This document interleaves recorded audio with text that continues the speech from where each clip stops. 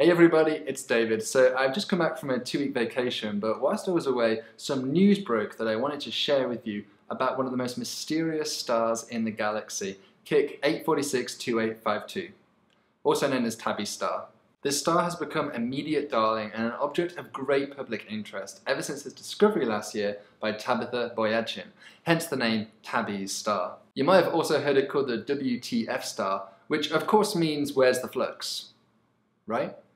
The fascination with this object started when astronomers looked at NASA's Kepler data and they noticed that the brightness of this star changes in a way unlike any other previously seen.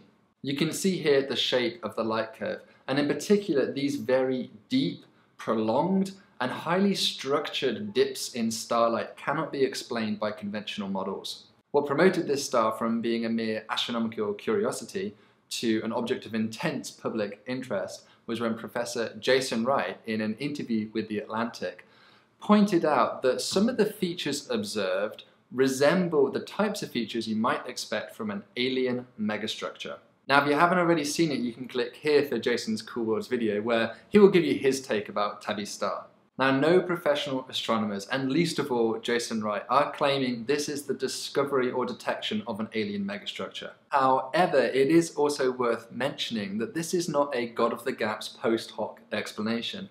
This was a prediction made about what alien megastructures would look like many years prior. Since the initial discovery of these bizarre dips in brightness, there has been considerable follow-up effort of this object. One of those efforts was to look back at photographic plates of how the brightness of this star has changed over about a century. Using these plates, Bradley Schaefer claims that Tabby's star actually dims by 20% over the course of a century. Now, stars really shouldn't do that, so something weird is going on. But Schaefer's analysis was publicly called into question, so maybe the star really wasn't fading after all. But thankfully this controversy appears to have been resolved rather quickly, thanks to some new research from Ben Monte and Joshua Simon, which came out just last week. They confirmed that the star really does dim in the Kepler data by 3% over a span of 4 years. Okay, so sorry for taking a while to get there, but this was the news I was referring to, which came out during my vacation last week. Naturally, this has got the media stirring up headlines of alien megastructures once again.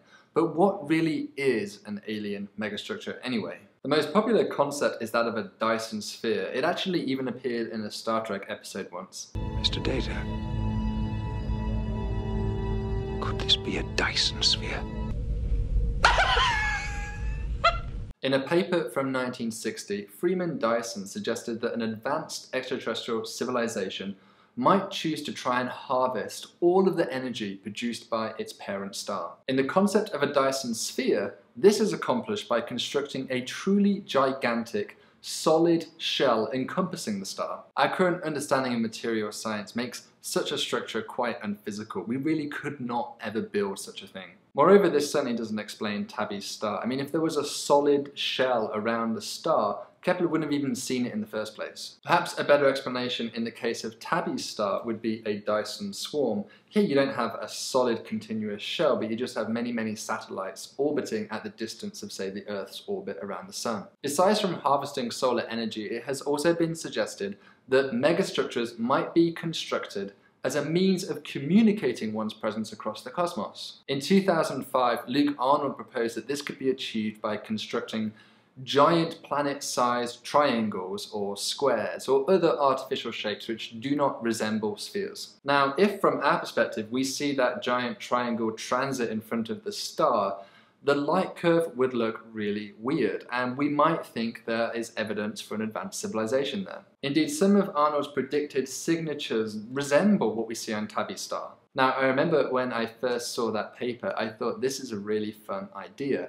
But of course, it's way beyond our technological abilities to build a Jupiter-sized triangle right now. That actually inspired a paper that Alex Tichy and I put out earlier this year, suggesting that creating artificial transits, such as those predicted by Arnold, would be far easier using lasers rather than building giant structures. In fact, you can even use those lasers to not just actively communicate your presence, but even hide your presence, to cloak your planet. If you haven't already seen that, you can click here for Alex Tichy's video explaining all about cloaking planets. So yes, we might be able to explain Tabby's star using lasers or artificial transits, but does that mean we really believe it? In my opinion, no. Extraordinary claims require extraordinary evidence. An alien megastructure is definitely an extraordinary claim, and we do not have extraordinary evidence to support that hypothesis at this time. Okay, yes, we can't exclude that hypothesis yet either, but I'd say it's much more likely that this is just a current gap in our knowledge of how stars work. After all, what kind of scientists would we be if every time we saw something we didn't understand, we said aliens? The one thing you can bet on though is that astronomers, including us here at the Coolwoods Laboratory, will be paying very close attention to this exciting star. So to stay up to date with that and all of the other research conducted here at the Coolwoods Laboratory, make sure you click the subscribe button below. Thank you so much for watching this video, everybody. We should be going back to our regularly scheduled programming of about one new video per week. So until then, stay curious.